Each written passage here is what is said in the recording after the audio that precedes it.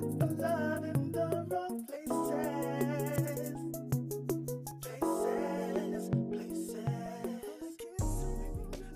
up, everybody? Welcome to Indie Music Live, episode 222. As always, I'm JoJo Keys, and I'm wearing my blue shirt this week. Last week, I told you about my green shirt, or I guess 2 weeks ago now, 3 weeks ago, something like that. And this week, I'm wearing my blue shirt with waves on it. Dave, what are you wearing? What color is your underwear, Dave?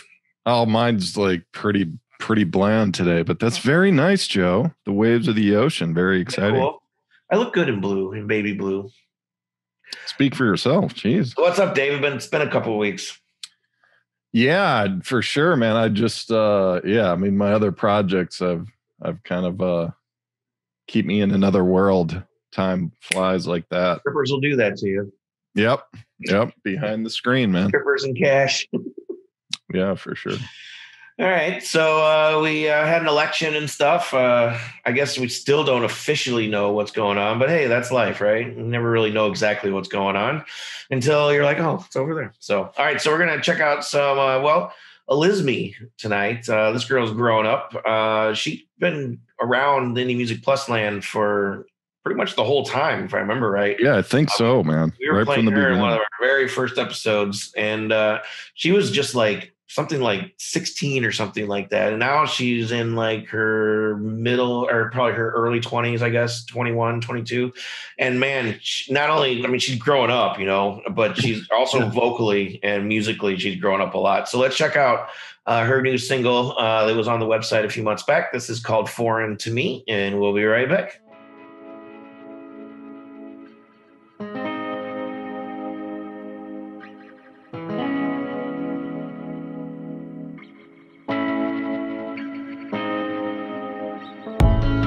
I got a magnet, they coming at me. I don't even know why I attract it. I got good intentions.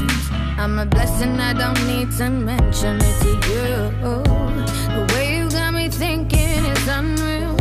But baby, I don't trust you, let's be real. Bad boys always come my way. So someone please don't pass me the repellent spray.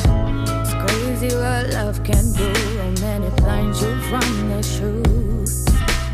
But I know I'm not in love with you. Take a bet, I wanna see what path you choose. Cause I don't need you, baby. I'm fine, just me. But I can't help but let you in. I wanna see if you are not like them. Ooh, what is this that I'm not used to? Oh baby, I don't feel used. I'm sorry, baby. Yeah, it's foreign to me. Oh, it's foreign to me. Oh, ooh, the way you're speaking got me locked down. Shivers on me. Oh baby, don't you go now. I'm sorry, baby. Yeah, it's foreign to me. Oh, it's foreign to me. Oh, ooh, the way you're speaking got me locked down. Shivers on me. Oh baby, don't you go now. I'm sorry, baby. Yeah, it's foreign to me, oh, it's foreign to me, oh. It's like I got a virus, oh, it's timeless, what they're coming out with. Oh, it's priceless, but the way that you are speaking is changing the way I'm thinking about you. And we're back. That's Elizmi with Foreign to Me. She used to be called Elizmi Hayes. I think she changed the name just to make it easier, kind of like Prince or whatever. I don't know. But growing up, good stuff. Her production's getting much better, like who she hooks up with producing wise. I know that her mom is a big support to her too. Hopefully still is. But I would like this girl to come out with a full-length album instead of singles. I think it's just been all singles for years and years is my only thing. Yeah, I mean, that's debatable. We've talked about that with a lot of artists in terms of the strategy with how they release, just because we live in a singles world now. But anyway, yeah, the maturation process, yeah, it's like one of my favorite things with this project is maturation process. Yeah, no, she's really got something. I think I've always thought that if she hooked up with the right manager or label or whatever, that she could have a hit song, or a couple of hit songs. Well, yeah, I mean she keeps leveling up. There's a bunch of artists that kind of fall in that class that we've kind of been documenting the whole time. Production just keeps getting tighter and better and, more stellar each time. And this is just, it's a perfect example. Like I was hearing a little maybe Nelly Furtado in her delivery on this song. It was almost like an abbreviated delivery. She's not just like projecting like super aggressively or anything. But you remember her, right? Nelly Furtado? Yeah, and I'm not too big on the like top 40 pop stuff necessarily. I mean, I know she's like real alternative for that too, but I would think more if you want to check out a girl name or ever heard of a girl named Estero, that's sort of where I go to. But it's the same vein, the R&B flavored, girl singer stuff with an attitude. Yeah, she's entering diva status, man. Yeah, exactly. So cool. Tonight, this is when we bring in our featured artist, Mr. Desmond Parson. How you doing tonight, sir? I'm doing well, and yourself? Good, man. Thanks for coming back. Nobody really knows this, but last week we had some cluster issues, and you were gracious enough to hang out for 45 minutes and then come back this week and do the exact same thing. So thanks for being here, man. Thanks for having me. I certainly appreciate it.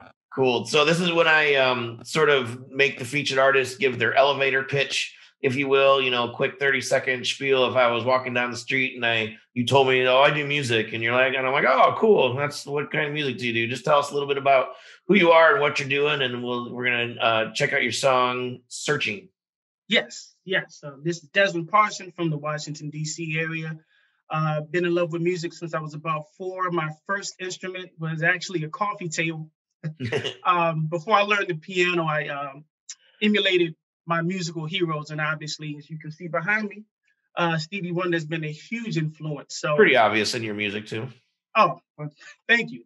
So I used the coffee table as my instrument, and then it grew to the little Casios, and here we are today, a songwriter, arranger, producer, trying to anyway.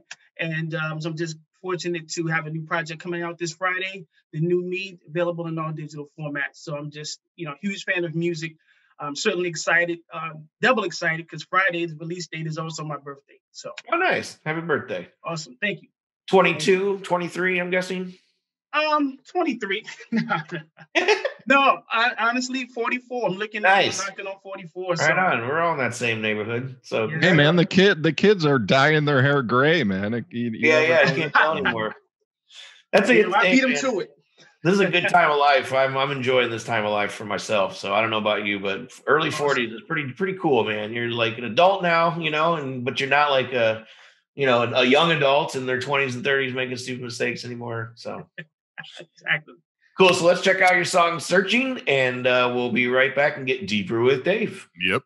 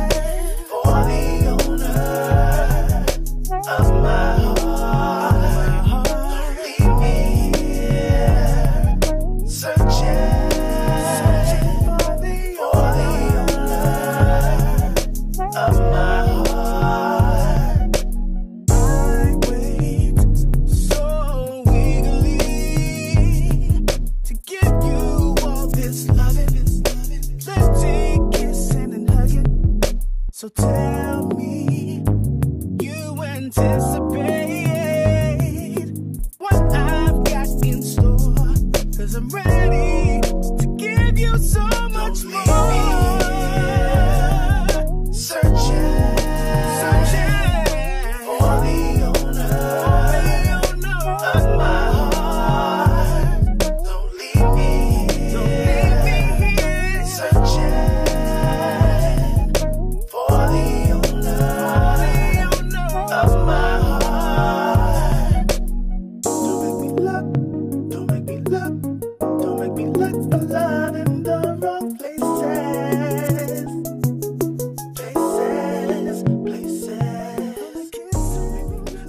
All right, Desmond Parson, man. We were chatting last week just about some of the old heroes, like Earth, Wind, and Fire, and even that Right. producer David Foster worked with Chicago, but obviously, yeah, Stevie Wonder, man. So I think that's the obvious influence. Like, if you did not mention him, honestly, I would have brought him up. Even if we Huh. didn't see the picture behind you, I would have still brought him up.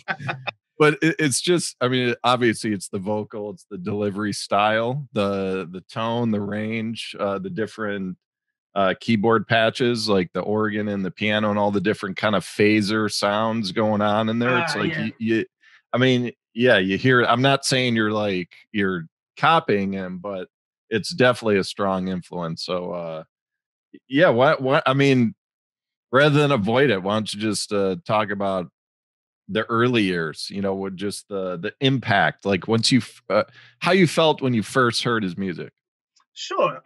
So we're talking 79, 80. It's on the heels of Songs in the Key of Life, but I'm 3 and 4. And so my grandmother, I grew up with my grandmother. And so she's played all the types of music from your Teddy Pendergrasses to the Michael Jacksons. But there was one artist in particular, and I believe it was the Talking Book album that is actually my #1 Stevie Wonder album. It's just the warmth of the analog synths. Stevie in his prime. And so it's around that time, but we're talking Hotter Than July, Secret Life of Plants, that, post Songs in the Key of Life Stevie that I come to know. And that's who I started to emulate around that time. And so just the different textures, as you said, the different textures and the synths or the piano and this crosses all genres. If you look at album covers, I mean, part of the experience of listening to the new music was just going through the cover art to see who did what, to see who produced, and I'm Yeah, so it was the whole experience, man. Exactly. I was like, what about just the sound? Like, I mean, obviously, I would assume you had listened to other forms of music before you heard Sure. Stevie Wonder. Then all of a sudden you hear this guy, and it's just like what happened in your head just at that moment? Well, it was blown away because my aunts were telling me, he's blind, and I couldn't fathom playing. I need to see what I'm doing. And he has to see what he's doing. There's no way he can play. Right. And so this is kid logic. So, and so I was just engulfed. And so for me and anyone who knows me, whoever I admired, I became. So there were 3 people. I'm not ashamed to say there were 3 people that I emulated between, I guess, the ages of 4 and 6. Stevie Wonder, of course, Superman, and Popeye. Popeye, yeah, man. The forgotten hero. But I hated spinach, right? But I with Stevie, I every time he did an award show, or every time he did some type of a performance, why is he positioned like this? Why? And so it grew into, around the 80s, if you recall, that's when the little toy keyboard started to become all the fad of maybe 84, 85, where you can play maybe a little melody on a little Casio keyboard. Yeah, sure. I had a few of those. Yeah. Yeah, I carve out melodies from there. And that was the conversion from just being an admirer and an emulator to, what happens if I play this? And I had an uncle when I was about maybe 10 years old who actually showed me some melodies. And so from there, other keyboards, and then my just fascination for playing the piano just grew. And so I was also delighted just to see the Earth, Wind, and Fire mention in a bio. I don't know if I've recall seeing that in any artists we've reviewed, and some of their tunes are some of my favorites of all time. I mean, The Way of the World, that's just one of my favorite songs ever. It's like top 10.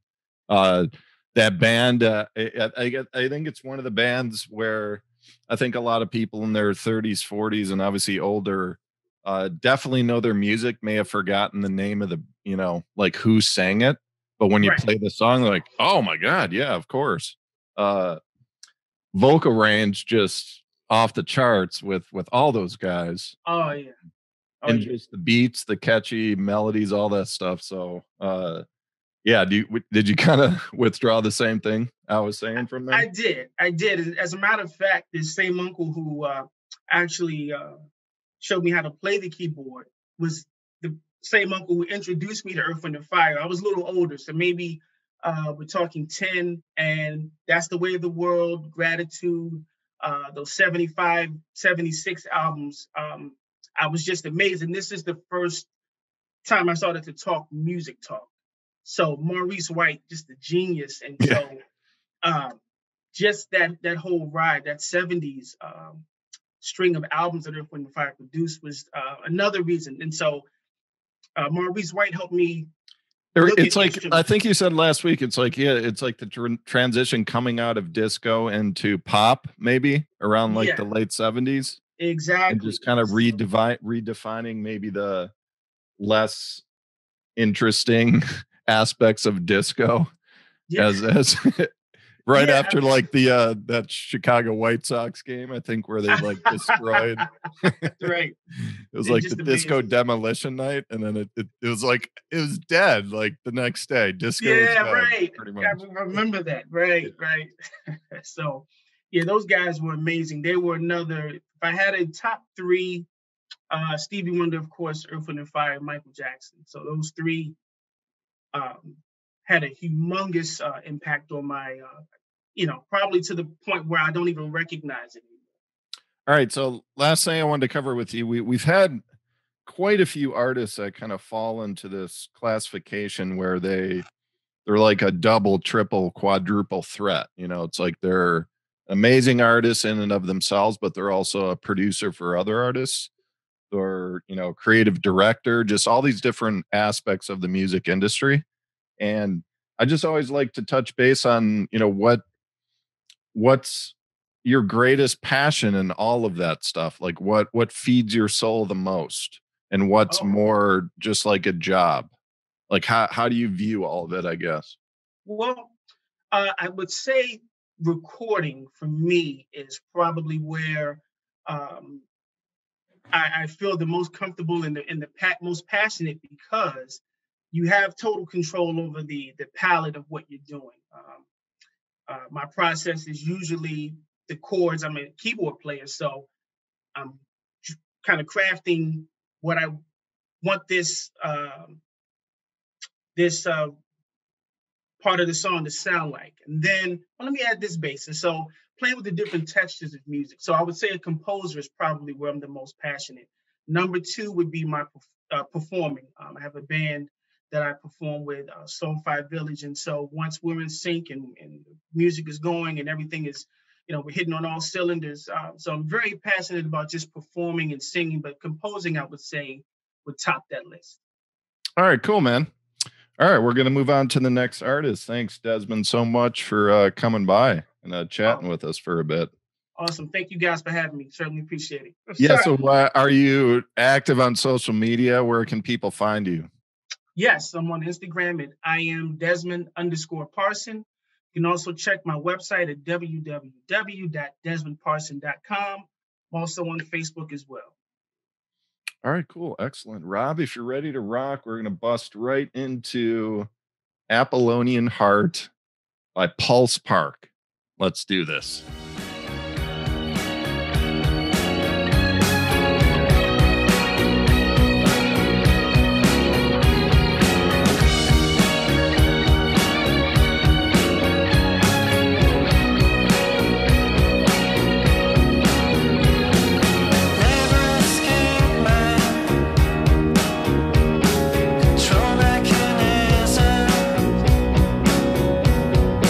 Aiming devices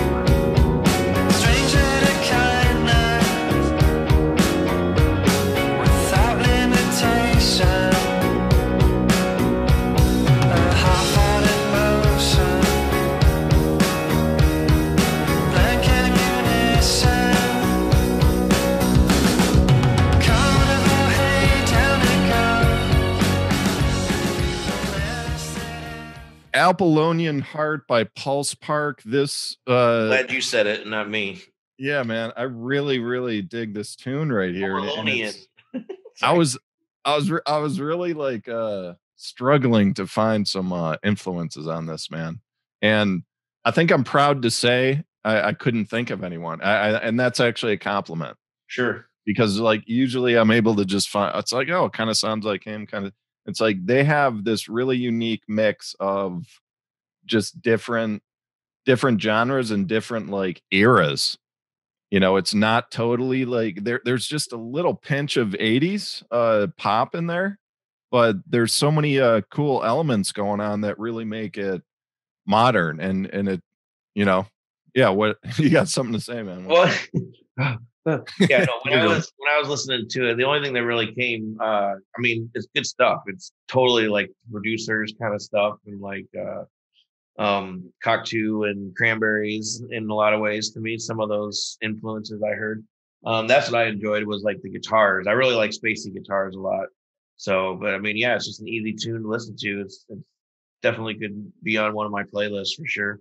Yeah, and it was catchy, and the rhythm section was smooth and warm, but it had these effects on it where you know it wasn't boring. You know, it was just it was just a really unique experience listening to it. It's a very cool song. So Cool. All right. So, any final words tonight, Dave? Any new, I don't know, sex dolls or anything that you have?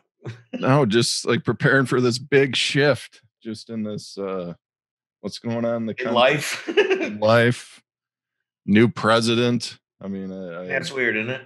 it is, yeah, just kind of watching the reactions of people. But we're going to stay the same as we have for the last 5 years. So, can you believe it? It's been 5 years, over 5 years now. It's crazy. Yeah, I don't What are know. we doing I with our hope lives, Dave? I hope the vibe in the nation improves pretty quickly. It seems like it might. So I don't know. I hope things start to just reflect less division and you know more connection with people. So Well, I'll start with you, Dave. You have to get out of your apartment every once in a while. And then yeah, I mean, yeah, I'm getting there. all right, Hicks Video, HIXVEI. What am I talking about? HIXVIDEO. I want to know how to spell one of these days. We need professional live streaming production. Rob's your man. He's been with us for a long time, since about episode 35. And if you want to go down a little, what do you call memory road or whatever you want to call it, A sentimental journey. little sentimental journey. For the next 6 weeks, 7 weeks, we're going to be posting a lot of older videos from our older podcasts and live stream shows until we catch up to recent time, and then we'll be posting them accordingly. But check them out. There's a lot of good stuff in there, a lot of good music, and you can kind of see where we started and where we are now. So I'm just a little grayer. That's about it. So we'll catch you next week. Thanks for watching, and have a good week.